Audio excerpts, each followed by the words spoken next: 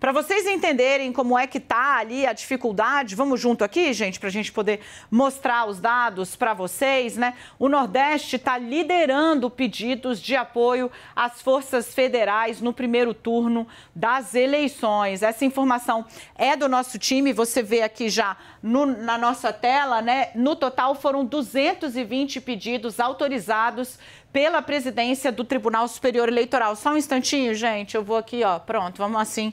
É como dá, valeu, obrigada, gente. Estamos nos adaptando ao novo espaço, porque eu tenho a reportagem completa aqui do Bruno e eu não queria deixar de trazer para vocês a informação para até trazer o esforço, né, dele nesse momento. Olha o que o Bruno nos conta aqui, informações apuradas por ele junto ao Tribunal Superior Eleitoral. Pelo amor de Deus, Bianca, me manda aqui rapidinho de novo. Cadê que eu acho? Não consigo nem para dar o crédito, meu Deus. Vou tentar buscar aqui, ó, por TSE, vamos ver. Aqui é assim, né? Você sabe, né? É desse jeito que a gente faz, mas é porque você sabe que é honesto.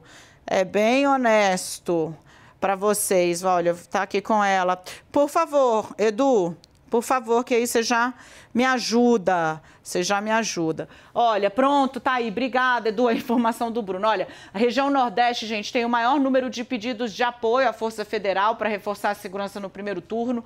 No total, 220 pedidos foram autorizados pelo TSE. O Sudeste está na segunda posição com 167 pedidos. Só aqui você tem quase 400 pedidos de socorro às forças federais. O Rio de Janeiro é o recordista de solicitação por conta das milícias. O prefeito Eduardo Paes, inclusive, disse que formalmente, né, candidatos não conseguem fazer campanha em área de milícia. Isso é voto de cabresto para colocar miliciano nos legislativos local e nacional, né? Nas eleições de 2018 foram 69, um crescimento de 142%. Maranhão e Piauí também têm destaque nesse ranking, infelizmente, da insegurança, com 97 e 85 cidades pedindo apoio para as eleições deste domingo, respectivamente. Obrigada, gente, pelo esforço em trazer aqui essa apuração para vocês. Eu volto para cá para ouvir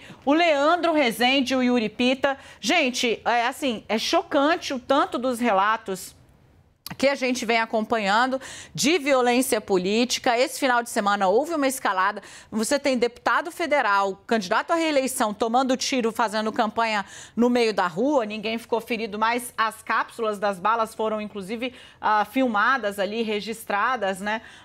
Você vê o tamanho da insegurança, a ponto de que... E o envolvimento de policiais, né? Tanto isso é citado por Boulos em defesa da versão dele do que aconteceu em São Paulo, como pelo deputado Paulo Guedes, do PT, que atribuiu ali o atentado ou esse ataque a um policial militar da ativa em Minas Gerais.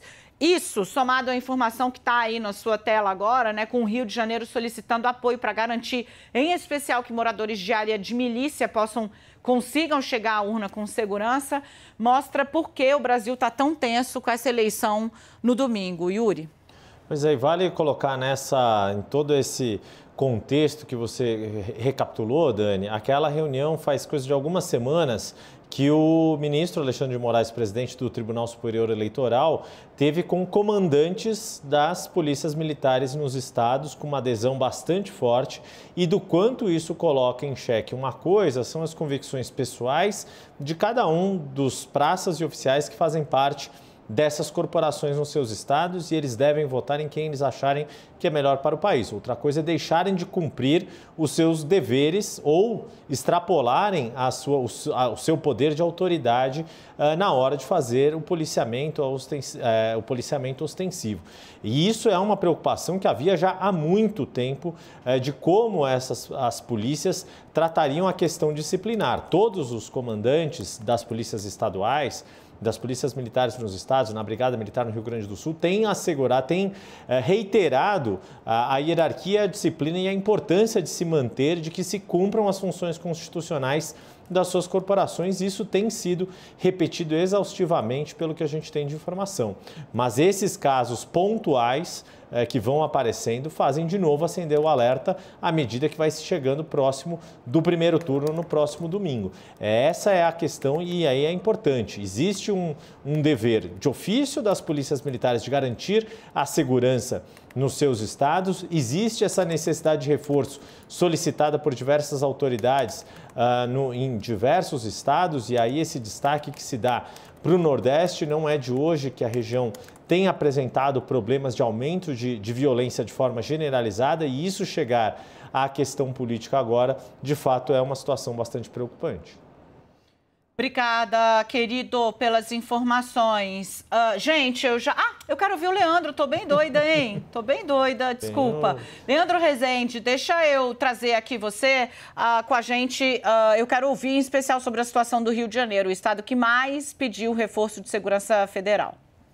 Dani, não é uma novidade, né, esse pedido do Rio de Janeiro para apoio das forças de segurança agora em contexto eleitoral. Em outros pleitos disso já foi feito. Agora, de fato, existe uma dupla preocupação, né, porque se habitualmente a preocupação era com a influência de facções criminosas sobre o voto do eleitor e a questão da segurança das próprias urnas eletrônicas, dos mesários, agora você tem também, está contida uma preocupação com o crescimento da violência política nos locais de votação e, sobretudo, há uma preocupação no Rio de Janeiro, e acho que no Brasil todo isso deve estar muito claro, né, com o que vai acontecer depois do resultado, né? Tanto que o Yuri mencionou uma reunião do Tribunal Superior Eleitoral com representantes das polícias militares, teve uma outra na semana passada com os representantes das polícias civis, que pediram, entre outras coisas, para que se estruture uma regra para impedir os CACs de andarem armados. Os CACs são os colecionadores, atiradores que tiveram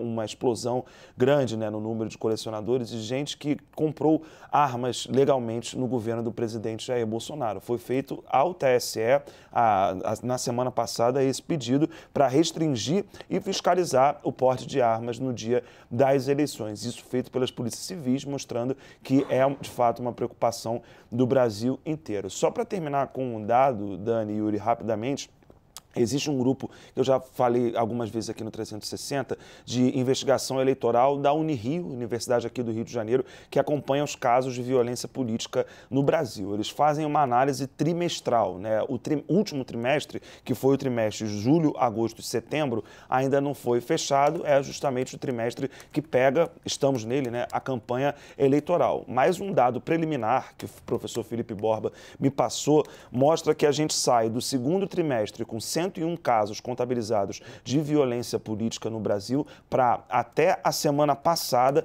mais de 140 casos de violência política nos últimos 3 meses aqui no nosso país, o que já é um número recorde nesse monitoramento que é feito pela Unirio desde o ano de 2019.